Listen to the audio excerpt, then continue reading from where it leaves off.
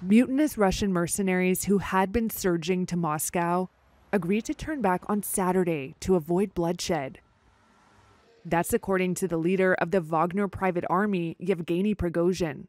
Wagner. In an audio message, the former ally of Russian President Vladimir Putin said his forces got about 125 miles from the capital.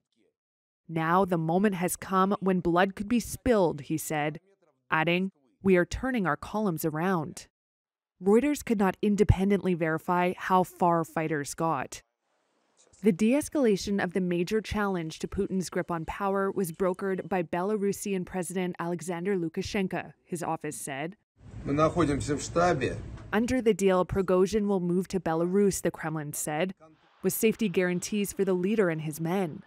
It all marked a dramatic U-turn from just hours before, with Russian armored vehicles rolling past the Kremlin, checkpoints outside Moscow, and warnings to residents to avoid going out.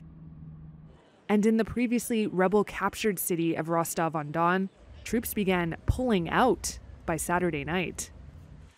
The lightning insurrection appeared to unfold without much pushback from Russia's regular armed forces.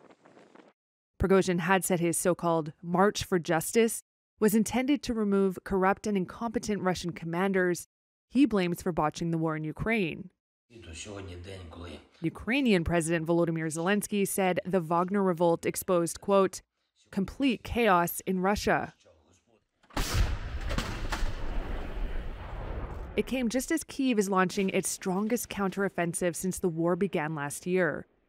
Western capitals said they were watching developments closely, with U.S. President Joe Biden speaking with the leaders of Britain, France, and Germany.